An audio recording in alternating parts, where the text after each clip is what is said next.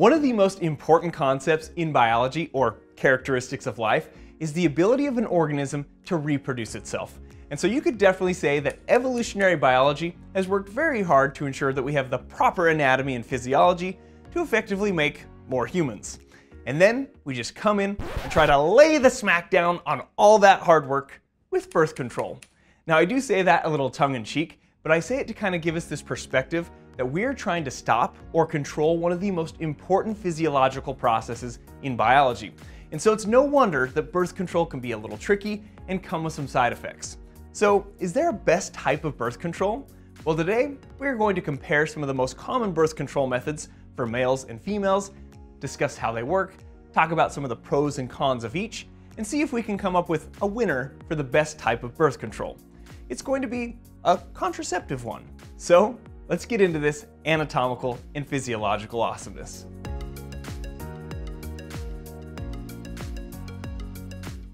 Now, one thing we're going to do after we learn about how these contraceptive methods work is discuss their effectiveness, meaning how effective they are at preventing pregnancy.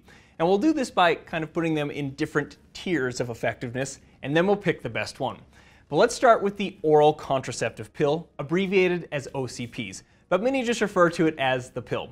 And part of the reason we want to start with the pill is because once we understand how oral contraceptives work, we can apply some of these mechanisms to other contraceptive methods.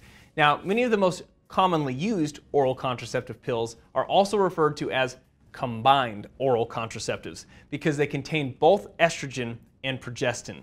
And progestin is just a synthetic version of progesterone. And these primarily work by suppressing ovulation. And ovulation is when the ovary, which is the structure that you can see here, releases an egg. And ovulation occurs about once a month. But how these combined oral contraceptives suppress ovulation is by suppressing the release of a hormone called gonadotropin-releasing hormone from the hypothalamus, which is this structure that you can see here in the center of the brain. And this is important because when gonadotropin-releasing hormone is released, it normally tells the pituitary gland to secrete luteinizing hormone and follicle-stimulating hormone into the bloodstream. And these two hormones will travel through the blood all the way down to the ovaries and pretty much tell the ovaries, hey, it's time to get those eggs ready. And if you look at this chart, you can see the surge in both luteinizing hormone and follicle-stimulating hormone just before day 14. Now, follicle-stimulating hormone does not stimulate your hair follicles to grow more hair. I only say that because I've had students wonder that. No judgment, it's an honest mistake, because who knew that you had these little bag-like structures inside the ovaries called ovarian follicles? And an ovarian follicle contains the egg, also known as an ovum. And follicle-stimulating hormone stimulates the development of a certain number of these follicles each month. But one follicle develops more than the others, and eventually this follicle will release the egg. And this release of the egg, or ovulation, is triggered by luteinizing hormone. So follicle-stimulating hormone prepares the follicle, luteinizing hormone causes the release of the egg from that follicle.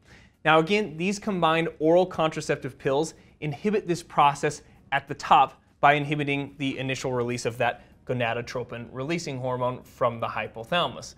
And both the progestin and the estrogen in the combined oral contraceptives work synergistically together to accomplish this. But the estrogen seems to have a greater influence on suppressing follicle-stimulating hormone and thus prevents the development of that follicle in the first place, which is likely the most important mechanism of how these combined pills function. But you can also think of the progestin component as adding a few more layers of security. The progestin changes the inside lining of the uterus, which you can see where my probe is here, and that's known as the endometrium. And it makes the endometrium less suitable for a fertilized egg to implant. It also thickens cervical mucus, which will make it tougher for sperm to swim through, and it also impairs the motility or the smooth muscle contractions within the uterine tubes, also known as the fallopian tubes, and you can see one of those fallopian tubes right here that I'm pitching with the probe kind of embedded in that tissue. And sperm cells rely on the contractions of these uterine tubes to propel them closer to an egg. So if you also interfere with that, it makes it even more difficult to fertilize that egg. So now that we have learned how the combined oral contraceptives work, we can apply this to other contraceptive methods. For example, the contraceptive patch works in the same way, as it contains both estrogen and progestin. but it is delivered through the skin by wearing a patch for weeks at a time.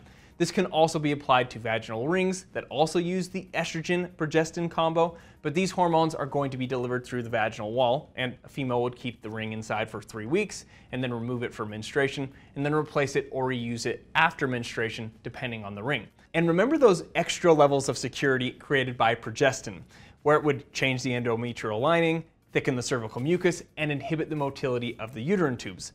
These extra levels of security are so effective that there are some oral contraceptive pills that are progestin-only pills, and there are also other contraceptive methods that also rely solely on progestin. Maybe you've heard of implants like the Nexplanon that are implanted subdermally just below the skin on the inner aspect of the upper arm. This works through this progestin-only mechanism and can last up to 3 years. Injectables such as the Depo-Provera, which is often referred to as the Depo shot, this also is a progestin-only contraceptive and can last up to 3 months. Now, I do think it is important to mention that yes, these progestin-only methods have a major effect on the cervical mucus and inhibit uterine tube motility. But at certain doses, these progestin-only methods can also inhibit follicular development and ovulation. But let's talk about another popular contraceptive method, IUDs, which stands for intrauterine device. These little devices are placed inside the uterus, and they come in 2 main types, hormonal and copper. So how do they prevent pregnancy? Well, for starters, both types create an environment in the uterus that's hostile to sperm due to what you could think of as a foreign body effect that is induced by the frame of the IUD. When the uterus is exposed to a foreign body, a sterilizing inflammatory reaction occurs, and the uterus produces peptides and enzymes that are toxic to ova and sperm cells, which will inhibit sperm motility, destroy sperm cells, and also causes increased phagocytosis of sperm cells by the white blood cells found in the female reproductive tract. Copper IUDs, as the name implies, are wrapped in copper, further increasing the toxicity to the sperm cells. And the hormonal IUDs release small amounts of progestin, which we already know what that is going to do. It's going to thicken the cervical mucus, change the endometrium, and affect the motility of the uterine tubes. These methods are long-lasting, with hormonal IUDs lasting anywhere from 3 to 8 years, and the copper IUD can last up to 10 to 12 years. And then there's good old-fashioned surgery, which many will often refer to as one getting their tubes tied. But this really is called a tubal ligation, where they surgically go in and occlude or block the uterine tubes, essentially creating this giant love chasm between the sperm and the egg so that they can never reach each other ever again. Now, they can also completely remove the uterine tubes, called a salpingectomy, and these surgical procedures are thought to be a permanent form of contraception, especially if you completely remove the uterine tubes. But there are cases where it may be possible to reverse a tubal ligation, but the success will depend on the woman's age, type of ligation initially performed, and the health and length of the original tubes. So because of this, clinicians really try to counsel their patients to utilize a different contraceptive method if there's a chance they may want to get pregnant again. Now, something that is important to note here is that none of the contraceptive methods that we've talked about so far help to reduce your risk of acquiring a sexually transmitted infection. And the only contraceptive methods that can reduce your risk of an STI are certain types of barrier methods, specifically a male or female condom. This literally will cover the skin and mucous membranes where these infections could be transmitted through, and they also block sperm cells from moving up the female reproductive tract. Now, there are other barrier methods that also block sperm cells, but don't protect against STIs, such as the diaphragm and the sponge. So if you are choosing to have intercourse with a person that you don't know much about, it might be wise to protect yourself against STIs with a male or female condom. Personally, regardless of the contraceptive method, I think you should see the STI status, criminal background results, credit score, pay stubs, and know the favorite color of the person before you decide to have the intercourses with them. I'm kidding, mostly. Now, as I'm sure many of you already know, there aren't as many approved contraceptive methods that are specific to men besides the male condom and a surgical procedure that I'm going to show you on the cadaver in just a second. Now, there are some hormonal birth control methods, such as injections and topical gels, that are being studied for men. But one of the challenges with male versus female hormonal contraception is the release and production differences in their gametes. Females typically only release one ovum once a month-ish, whereas males produce about 3,500 sperm cells per second, which is about 300 million sperm cells per day. So as you can see, there's some logistical differences in sperm versus ovum suppression. But an extremely effective form of male contraception is the surgical procedure known as a vasectomy. And here you can see a right testis. And coming off the right testis, we have the spermatic cord. And within the spermatic cord, there's this tube called the ductus deferens, also known as the vas deferens. And during male climax, the vas deferens transports sperm cells from the testes to the urethra within the penis and eventually outside the body. Now, during the vasectomy, the surgeon isolates this tube and essentially separates or cuts the tube. And there are various techniques for blocking the ends, and some surgeons will even remove a 10 to 15 millimeter segment of the vas deferens, but this is a pretty quick outpatient surgical procedure. And yes, the area can obviously be a little sore after the procedure, but most men do just fine with very few complications. Now, this is a procedure that will not interfere with male hormone production or the secretion of those hormones, as the testosterone produced will leave through a different pathway, specifically through testicular vessels that are not affected by this procedure. And the testes still do produce sperm cells, but they just eventually die and degrade and get reabsorbed by surrounding cells in the area. And now, the moment we've all been waiting for. What are the most effective forms of contraception? And does this mean we can pick an overall best contraceptive method? Now remember, I mentioned we are going to put these into these tiers of effectiveness. And this top tier includes the most effective methods. And you can see this includes the implant under the skin, vasectomy, tubal ligation, and the IUDs. These have a failure rate of less than 1 pregnancy per 100 women in 1 year. And part of the reason these are so effective is that after they are placed or the procedure is performed, they're very low maintenance with very little user error. The only real user error that can occur with these, which does contribute to the failure rate, is maybe someone after receiving a vasectomy doesn't wait the recommended 2 to 3 months and recommended number of ejaculations prior to having unprotected intercourse, as it takes time and a certain number of ejaculations to clear sperm cells that remain in the male reproductive tract downstream from that procedure or the cutting of the vas deferens. Or maybe an IUD or implant doesn't get replaced within the recommended replacement time frame. But overall, these first tier methods are quite effective. The second tier includes the injectables, pill, patch, and vaginal ring. And as you can see, the failure rate is about 4 to 7 pregnancies per 100 women per year. All of these methods require more personal maintenance than the tier 1 methods, and so therefore have a greater likelihood of user error. So to help reduce failure rates, one would want to make sure that they get repeat injections on time, take the pill at the same time each day, and keep the ring or patch in place, as well as change them on time. Now, as you can see, the third tier is the least effective. I know, but condoms only work like 97% of the time. What? Well, they should put that on the box. They do. No, they don't. Well, they should put it in huge block letters. You could break down the individual failure rates of each method in this category, but the overall combined failure rate is more than 13 pregnancies per 100 women in 1 year.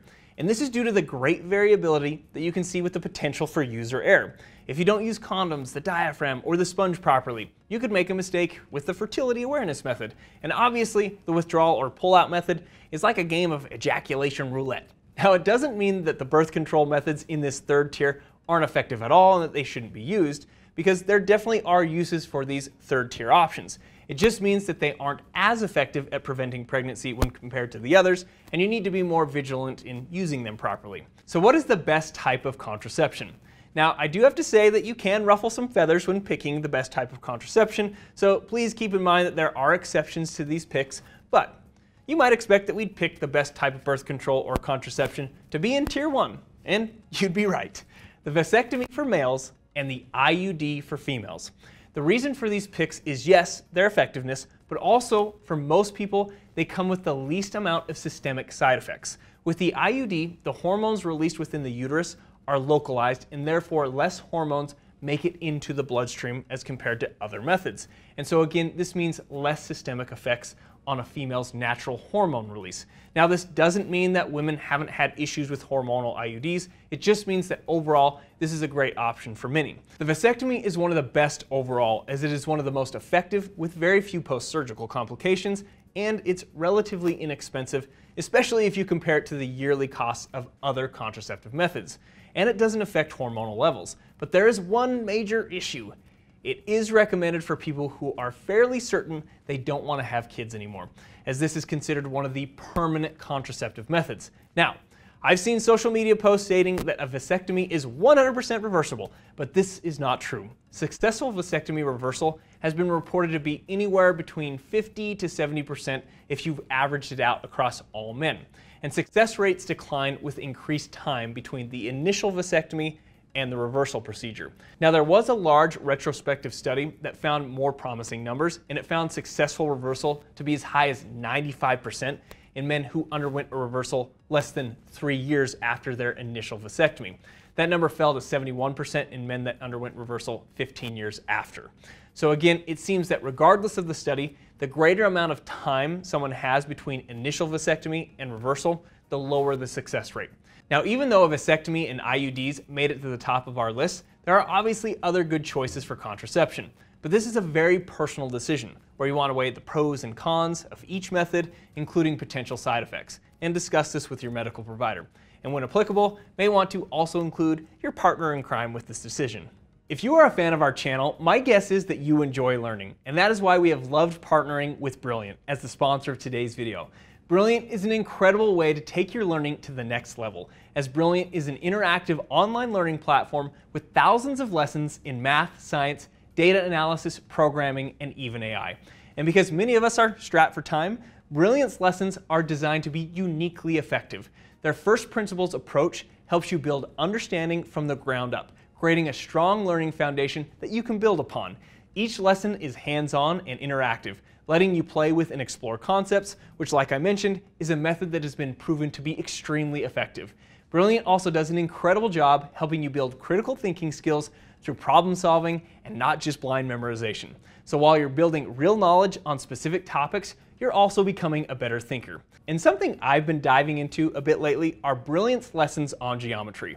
I went through junior high and high school always being good at math, except for that blasted geometry class. I just struggled, so I'm going back to conquer my nemesis, and so far it's actually been quite satisfying. Take that, Pythagoras. So if you want to try everything Brilliant has to offer for free for a full 30 days, visit brilliant.org/IHA or click on the link in the description. You'll also get 20% off an annual premium subscription. Thanks for watching and supporting the channel, everyone. We'd love it if you like to hit the subscribe or the like button with one of your anatomical digits, and we'll see you soon.